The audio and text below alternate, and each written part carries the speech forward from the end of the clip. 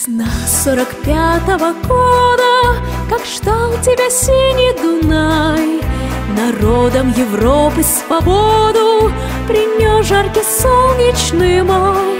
На площади Вены спасенной собрался народ старый млад. На старый израненный в битвах гармоне вальс русский играл наш солдат.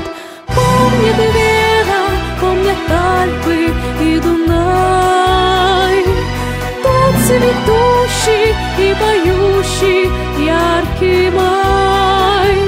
Вихрь венцев в русском вальсе сквозь года помнит сердце, не забудет никогда. Легко, вдохновенно и смело солдатский вальсет отзвучал, и Вена кружилась и пела, как будто сам Штраусс играл. А парень с улыбкой счастливой гармонь свою к сердцу прижал, как будто он волжские видел разливы, как будто Россию обнял. Помнит Вена, помнят Альпы и Дунай, тот цветущий и поющий яркий май. Вихрь венцев в русском вальсе сквозь года помнит сердце, не забудет никогда.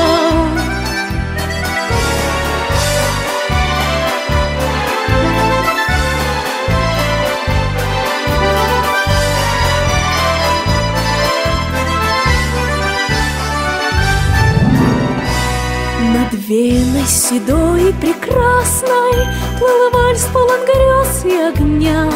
Звучал он то нежно, то страстно, и всех опьяняла весна.